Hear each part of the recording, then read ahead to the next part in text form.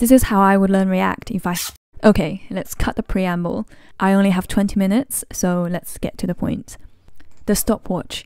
Everyone seems to do a countdown timer, but I always thought the stopwatch was more practical. So here it is. A super simple React app with the tiniest bit of Tailwind CSS. Start, stop, reset.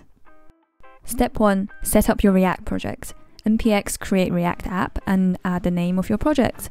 I want to call this 01 stopwatch. Wait for React to work its magic and then see that it works. Remove the stuff you don't need. And let's go. Step 2. The first thing we need is useState. useState is a React hook. Now, there's a lot of React specific lingo, which I like to dumb down for myself. I think of React hooks as little React tricks. useState is a little React trick that helps us to track data or properties in between function calls.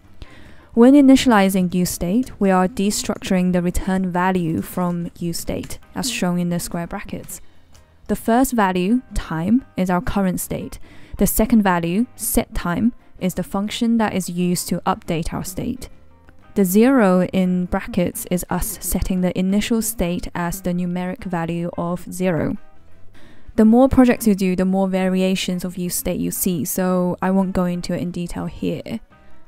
I like to visually see the numbers on the page, so let's do the calculations now. Because this is one big JavaScript file, we can just add in the method here. I don't and will never remember the calculation by heart, but the logic is like this. The time is calculated by dividing the time by the number of milliseconds for each unit of time. We need the remainder operator, the percentage sign, because without it, if we do 90,000 milliseconds divided by 1,000, we get 90 seconds. That's not much use to us for a stopwatch like this, because we need it to show 1 minute 30 seconds. So we need to add the remainder operator to flesh out the seconds. It's 60 for seconds, 60 for minutes, and 100 for milliseconds.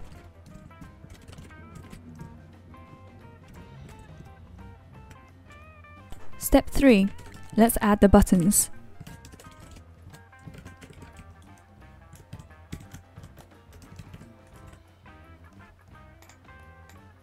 Start, stop, reset.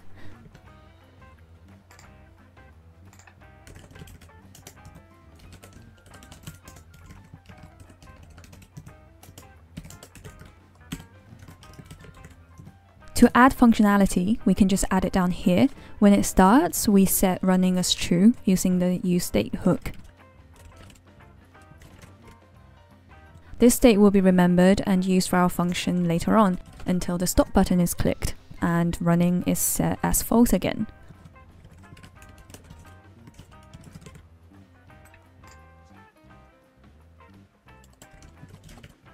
On reset, we want the time to be 0. Simple.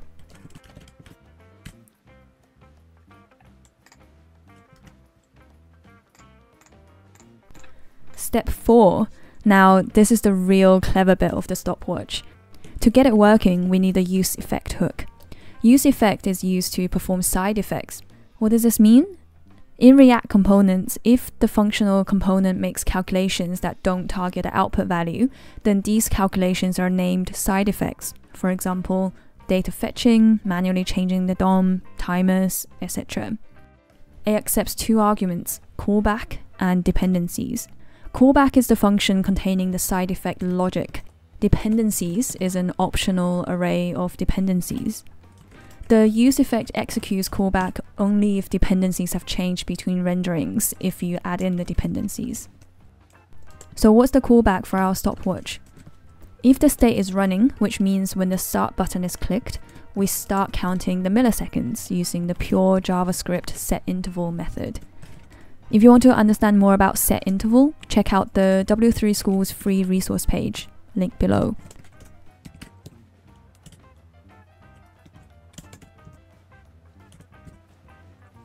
If the state is not running, which is our default position and whenever the stop button is clicked, we want to clear the interval and that stops the timer.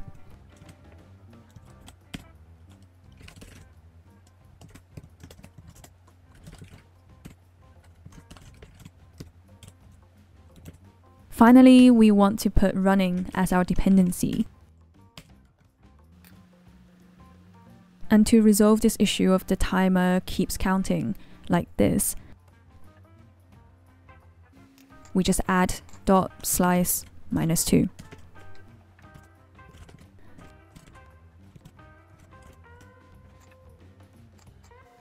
Step 5. Conditional rendering. Now, the icing on the cake would be if the stop button only shows when the start button is clicked. After all, what is the point of the stop button sitting there at the beginning when the stopwatch is not running? We can do this easily by using conditional rendering. I like a ternary operator, so let's use that. We'll set the condition first, so if the timer is running, we want to see the stop button. We just copy and paste it after the question mark. If the timer is not running, we want to see the start button. And we copy and paste that button after the colon. There we go. That's the functionality done.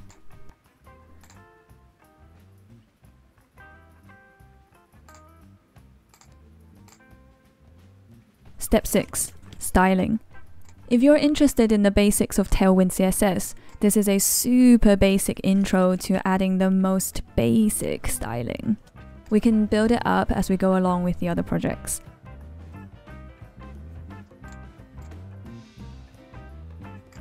So we follow the Tailwind CSS instructions to install it.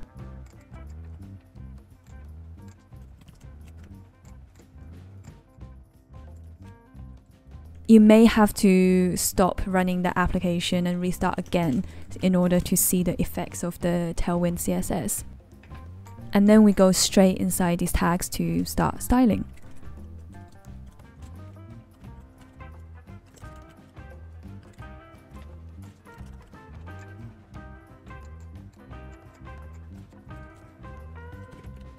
I'll put the Tailwind CSS documentation link below if you want to go through it to add your own colors and things.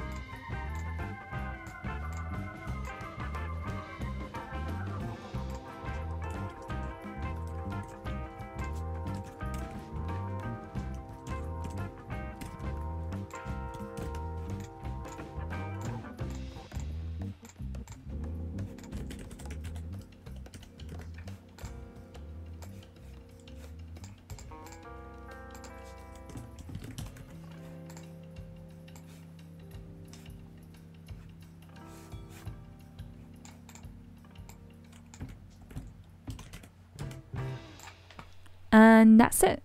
A functioning stopwatch in 6 easy steps and under 20 minutes. See you next time.